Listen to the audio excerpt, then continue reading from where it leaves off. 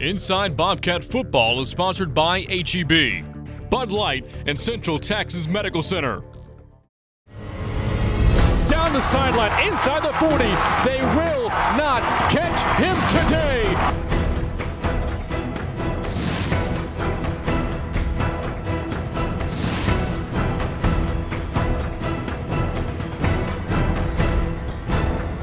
This week at Inside Bobcat Football, we have a full recap of Rivalry Week with all the highlights between the Bobcats and Roadrunners from San Antonio.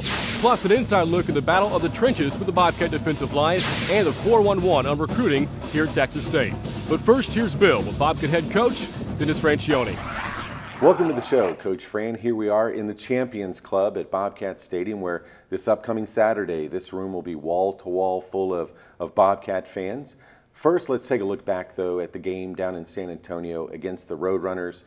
At the Alamodome, over 39,000 fans on hand, including many thousands of Bobcat fans. It was the atmosphere, I think, that we all expected. It was a real rivalry game feel. It was a really good atmosphere, a loud crowd, and a great venue to play football in on that day. Go into the game. Early on, the Bobcats fall behind, and then Sean Rutherford, who I thought was outstanding on Saturday, he hooks up with Isaiah Battle for a 57-yard pass, catch, and run. Isaiah's been so good this season. As a matter of fact, on Saturday, Isaiah 7 catches for 119 yards.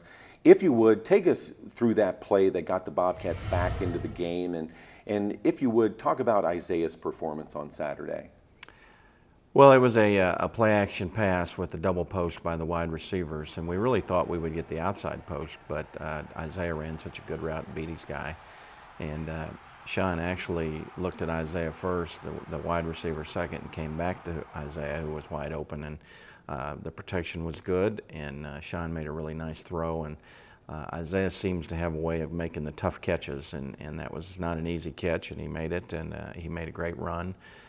Sean and Isaiah are probably the two guys on our offense that are the epitome of toughness, physically, mentally.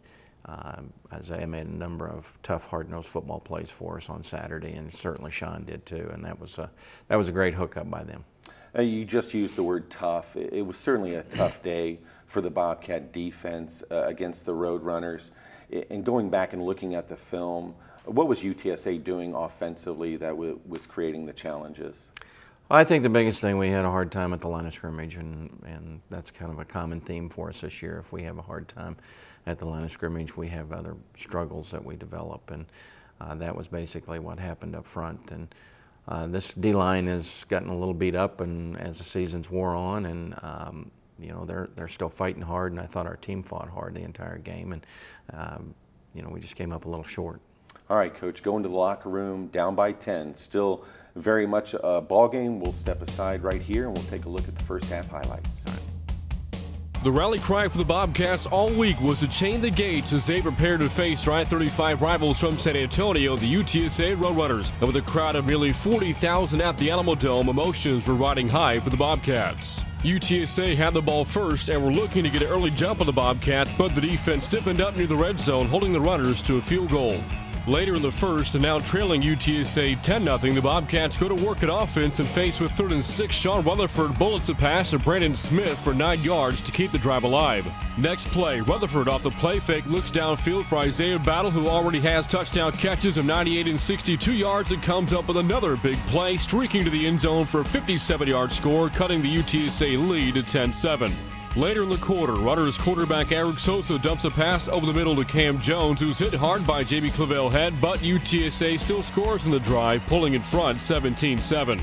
It's up to the Bobcat offense to respond again, and Rutherford gets a drive started with an 11-yard pass to Bradley Miller. And on the next play, the senior quarterback connects with Andy Erickson, who turns upfield for 14 yards to the 50-yard line before being lassoed out of bounds by Darian Starling. The score is still UTSA 17, Texas State 7 in the second quarter. Rutherford floats a pass perfectly to Terrence Franks for 25 yards, and 5 plays later, the Bobcats face with 2nd and 6 from the UTSA 37. Rutherford calls his own number and knifes through the Runners defense for 17 yards and another first down. The Bobcat senior quarterback was masterful on the drive, accounting for 66 of the 75 yards, and caps it off by diving into the end zone and cutting UTSA's lead to 17-14. Late in the second quarter, the runners back at offense, and Sosa tries to run up the middle, but is dragged down from behind by Chase Harper. UTSA scores a late touchdown, however, to go back in front by 10. The Bobcats attempt to get a late score of their own, but are unable to cut any further into the runners' lead as we come to halftime from the Alamodome with the score UTSA 24, Texas State 14. After the break, we'll talk about the Bobcats' defensive line.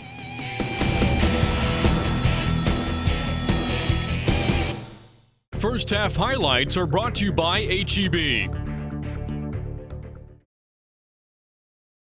Right now, inside every HEB, certified meat cutters are working for you. You may not see them, but you'll see their work. All that fresh, 100% pure beef with nothing added but skill and devotion. Others may have guys stocking meat trucked in from who knows where. Is that fresh? No sirree, Bob. This is what a real HEB meat cutter looks like at work and at play. No store does more to bring you great beef at low prices than HEB. In the Western Athletic Conference, we play up. It's how we define sportsmanship. And it begins with every player, every coach, and every fan. Because everything we do rises from the foundation of our character. Playing up comes from honesty, dedication, and hard work. Play up is sportsmanship in action, in every game, every day. That's what the Western Athletic Conference is made of. Play up. Pizza Hut's Big Dinner Box puts all your favorites in one epic box so you can build the perfect dinner. The best part, how you fill it is up to you. For a limited time, get 2 medium one-topping pizzas, 5 breadsticks with marinara, and your choice of wings, Tuscany pasta, or 4 stuffed pizza rollers. All just $19.99. And right now, when you order the Big Dinner Box online, score a free 2-liter Pepsi. Only at your Pizza Hut. Make it great. How do you show your Bobcat pride? Now you can show it off and keep your money here at Texas State, because whenever you buy at the University Bookstore at Texas State, that money stays here on campus. Apparel, books, gifts, and much more. Online or in the heart of Bobcat country, find it, get it, and keep it on campus.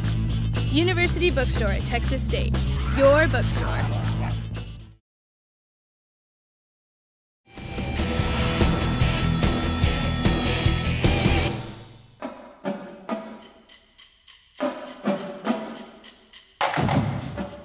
To play on the defensive line here at Texas State, the coaches are asking for one thing, and that's for the players to get a little nasty.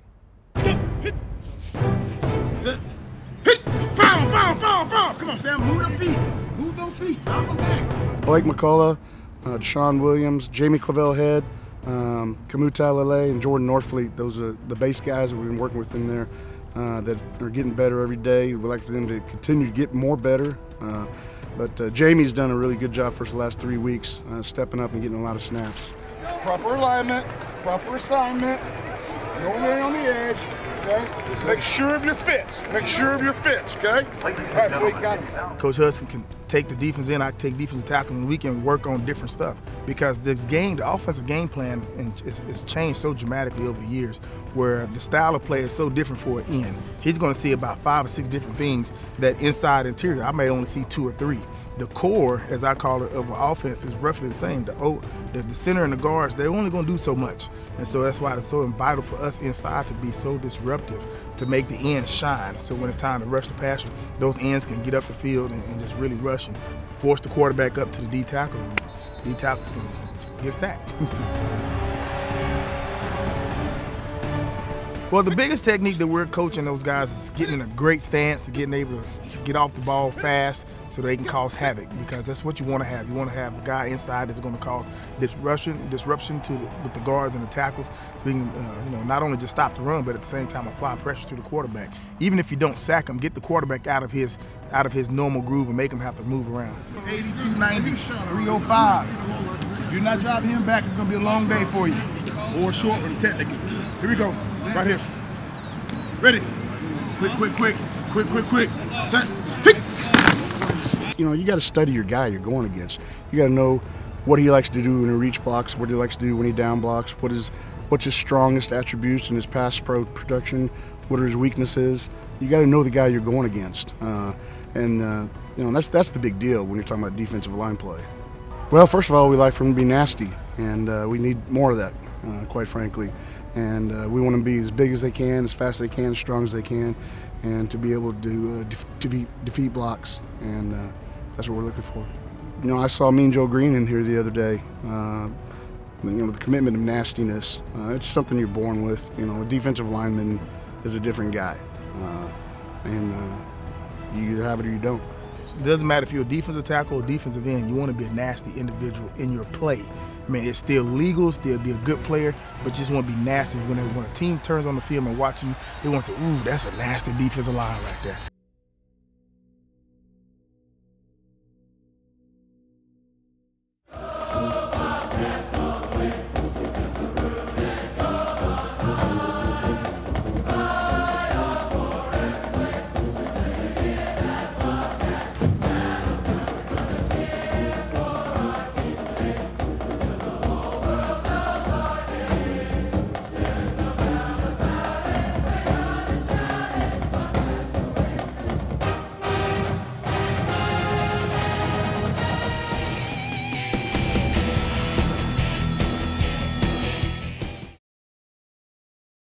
Bobcat Profiles is sponsored by Central Texas Medical Center.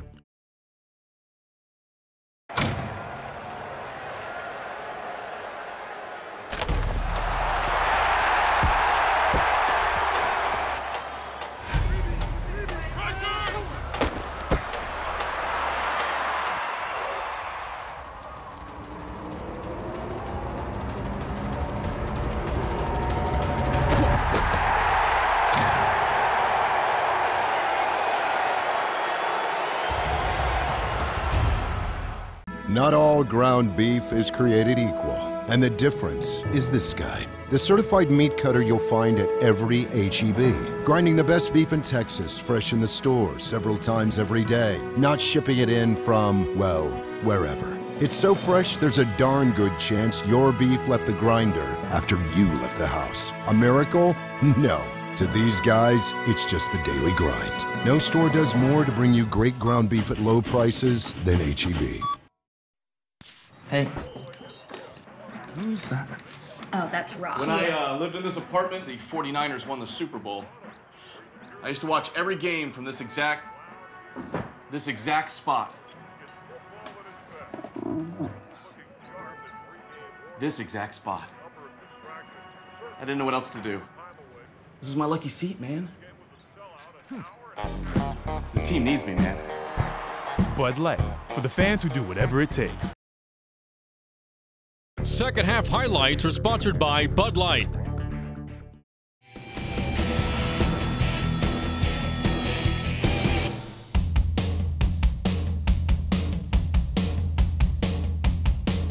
After an early turnover, the Bobcats trail UTSA early in the second half, 31-14. Despite a promising start to another drive, the Bobcats punt the ball back to the runners, but they wouldn't wait long to get it back. UTSA quarterback Eric Sosa throws against the grain, and the pass is picked off by Jamie Clavell Head. His third career interception sets the Bobcats up with 1st and 10 of the UTSA 32. 4 plays into the drive, Weatherford glances at the defense, and after a quick 3-step drop, drills a pass to Chase Harper towards the sideline for a gain of 9. The Bobcats end up settling for a 23-yard field goal from Will Johnson, who puts the ball right through the uprights, cutting UTSA's lead at 31-17.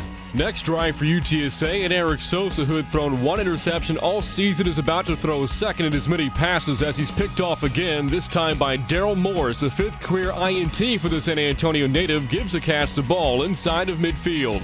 First play after the turnover, Weatherford runs the option, and on the keeper, the Bobcat quarterback picks up 13 yards for a first down at the runner's 36-yard line. 4 plays later, and second and goal from the 6th, Weatherford hands off to Terrence Franks, who bursts into the end zone for the touchdown. Texas State turns 2 UTSA turnovers into 10 points, drawing within 31-24 late in the third quarter. Next UTSA possession, Sosa hands off to Evans Okachu, who has a big hole on the left side, but the gap is closed quickly as Daryl Morris comes in and delivers a big-time hit, preventing a first down. Now in the fourth quarter, same drive for UTSA, and Okacha again with the carry and again on the receiving end of a big hit, this one from Craig Megger.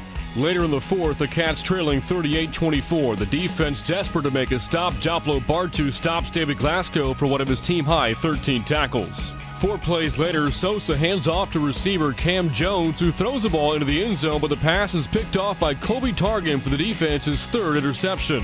The Bobcats have new life, but are faced with 4th and 9 at their own 43. Rutherford comes through with a big completion to Brandon Smith for a first down at the UTSA 46. Later in the drive, Rutherford delivers again, this time with an 11-yard strike to Deshae Milburn to the UTSA 15.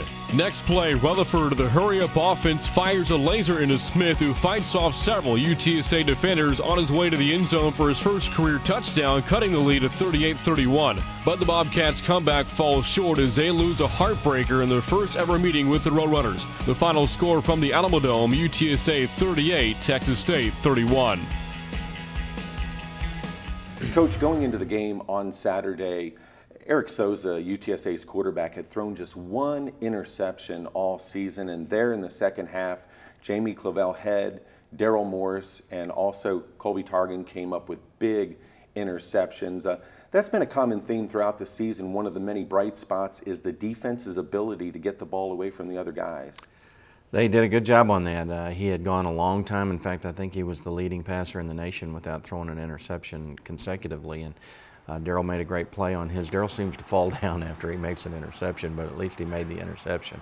I remember the one at San Jose. And Jamie really made a nice read on the tight end throwback screen and stepped in there and made a good play. And Colby Targan's actually wasn't an interception of the quarterback. The wide receiver came around. It was kind of a gadget play. And Colby did a nice job of being in the right place at the right time and making a great play on the football. As we went through the second half on Saturday, it seemed like the Roadrunners would score and the Bobcat offense would answer right back, and it was that kind of a feel to the game in the second half. How tough is it for an offense or a play caller when you feel like you have to score every time you have the ball? Well, it's not the way you want it to be. You'd like to be able to get the ad somewhere in there and be able to have the ball and the lead. We never had that on Saturday. But our offense did a nice job of answering for the most part, even though we weren't able to rush the football as well as we would have liked to have. We threw the ball fairly well, and the guys found ways to make plays, and Sean made some fantastic throws. Terrence Franks made a great catch coming out of the backfield, and Brandon Smith really made a great play to score a touchdown late there. So at least we were able to throw the ball pretty well. Brandon Smith, you just mentioned his name against Navy a couple of weeks ago, a half a dozen catches for the true freshman, and you talked about it on Saturday, 4 big catches, including the final touchdown for the Bobcats. He's a part of the bright future of this program, isn't he? He is. He has really had a fantastic freshman year, and he needs time in the weight room now, and he needs time to get bigger and stronger. But he's a pretty smooth, fluid receiver. Our guys know that and acknowledge that. He runs good routes, and he's made some tough catches. All right, Coach, a rivalry game. The Bobcats don't quite get over the hump on Saturday. What do you tell the guys to keep their emotions up, chins up, shoulders back? Well, we're fortunate we've got another game, I think. And this game is special because it's the seniors' last game, last home game, last opportunity to wear the maroon and gold. And we have 15 of them that have been through 2 years of really transition football in so many ways, and have done a magnificent job of weathering that and going through it and being leaders through it. And I would hope our fans will really acknowledge these seniors for what they've done and what they've gone through in this process as we've made the transition from FCS to FBS football. All right, Coach, we're going to sneak away for a moment. When we come back, we'll talk more about the matchup with the New Mexico State Aggies. Coming up, we'll hit the recruiting trail with Bobcat football.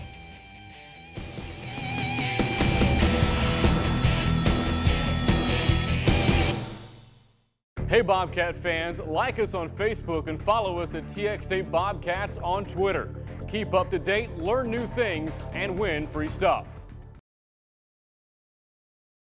Innovation, exploration, creative discovery. These are the trademarks of Texas State University. As the state's newest emerging research university, we're transforming your world one mind at a time. Your world, our research. Texas State University, the rising star of Texas.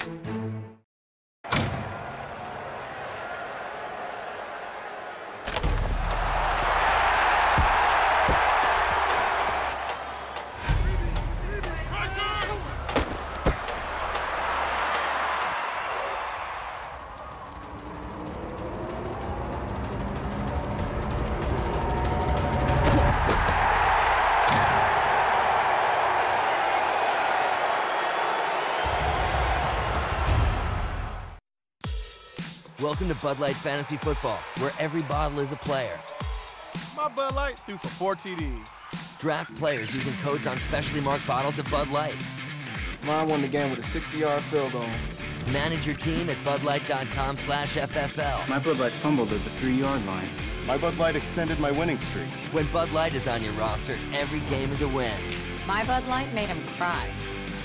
Bud Light Fantasy Football. Start building your team today.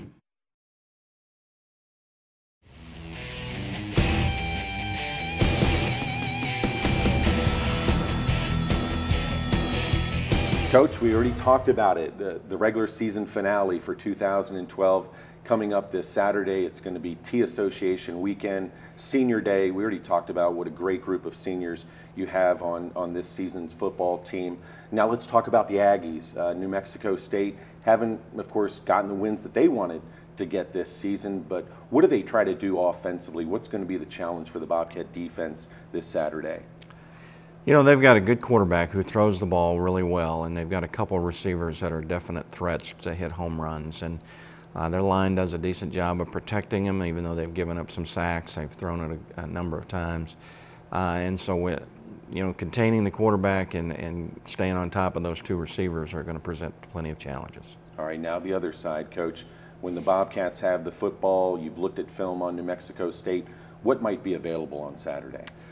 Well, this is a multiple defense that, you know, their identity, I think, right now is to give you so many looks that it confuses you, and they do a good job of that at times. And you're not quite sure what you're going to get from them until game day, because they've got enough different combinations of odd and even fronts that they can pose problems for you just in knowing all your assignments and recognition. This is like taking a comprehensive final on Saturday. Let's stay on the offensive side of the ball. We've talked about Sean Rutherford during this show, during the radio broadcast, the coaches show all season long. What has Sean meant to this football team? You know, this is Sean's team in a way. He's been a great leader. He's been a quiet leader. He's led by example. He's been a tremendously hard worker. He loves and cares about his team and his program and the Bobcat Nation and his teammates. You know, and really week in and week out, his play has given us a chance to be in every football game just about. And he's minimized his mistakes this year from last year a great deal. We're plus in turnover margin this year, which is a statistic that falls obviously heavily on his shoulders. And he's been very cautious with the football. Sometimes I wish he'd go ahead and take that throw or something, but that's okay. If he doesn't feel good about it, he's been protective of it, and as a result of that, being plus in turnover margin has helped us to stay in every game. I agree with all of that, Coach. And on that note, Saturday, New Mexico State will be here, and good luck. We'll look forward to seeing you. All right.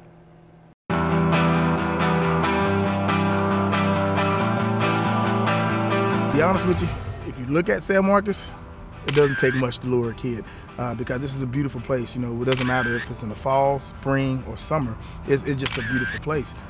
But the process works, you know, when they're getting to high school, obviously playing varsity, you know, we get to go out in the spring and get a chance to evaluate some schools and some talent. And plus with the internet now, with all the video that's available, we really get a lot of good film time. And so we can evaluate the players. And then when we get out in the spring, we get a chance to go by and see the schools and see the players to get a physical look, you know, get an eye on the player. So that part is huge. And then we get to follow up during the fall. And so you do that. Plus in the summertime, what's also so important are the camps. To be able to see the players, whether it's a travel camp or they're coming to our camp or campus, those things are huge because you get a chance to see those players, you get to actually work with them during that time, so you get to see how they respond, you get to see how coachable they are. And so all those things right there are huge. So I look at all positions, and it doesn't just start once they become a senior. It starts as soon as they enter in a high school. If they're playing football, if their coach gives me their list, gives me a name on the list, hey, this is a guy you need to look at, I'll start following them. It doesn't matter if they're a freshman or a sophomore. If they get on varsity, I'm watching, because that's where you get your film from. So we have to start early. This recruiting process is just, it gets so early.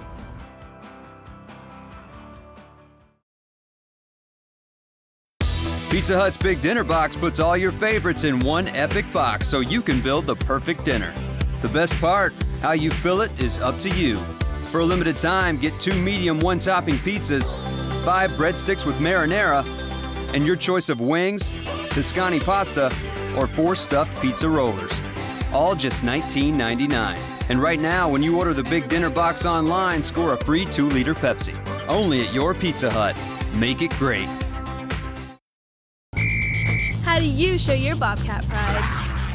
Now you can show it off and keep your money here at Texas State, because whenever you buy at the University Bookstore at Texas State, that money stays here on campus. Apparel, books, gifts, and much more. Online or in the heart of Bobcat country, find it, get it, and keep it on campus.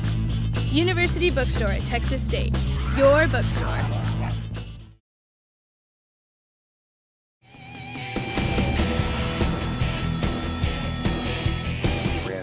Joins us from the Bobcat football radio play-by-play booth this past Saturday. Brant, at the Alamodome, Coach Fran and I kind of talked about it. What an outstanding atmosphere for college football. Well, absolutely. You know, nearly 40,000 fans at the Alamodome. The fact the game was played on rivalry weekend in college football, same weekend as USC, Notre Dame, Auburn and Alabama, Oklahoma State, Oklahoma, really added to the atmosphere of that football game Thanksgiving weekend.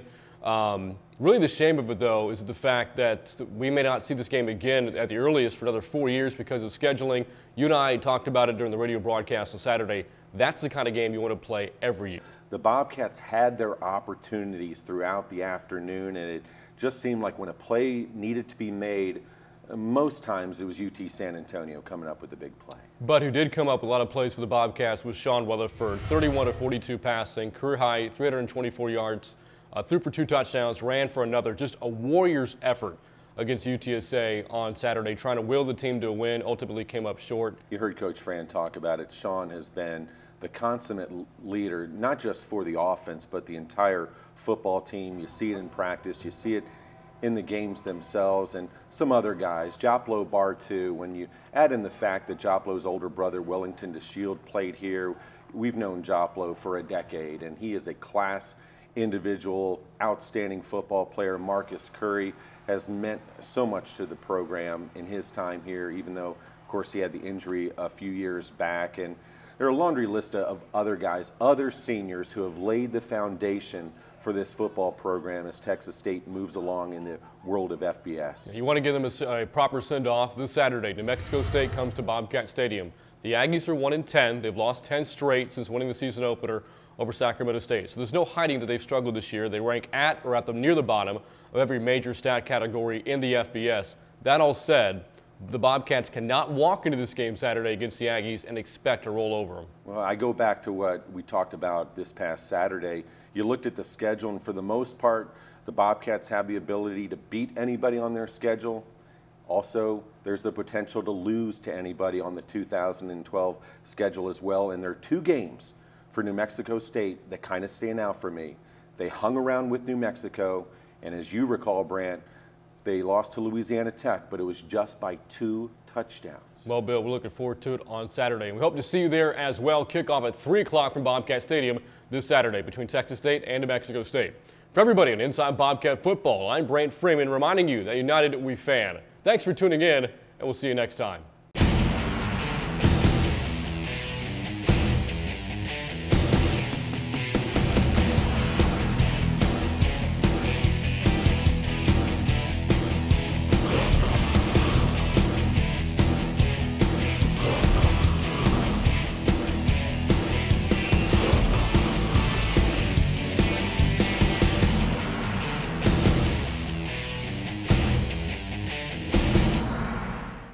Inside Bobcat Football is sponsored by HEB, Bud Light, and Central Texas Medical Center.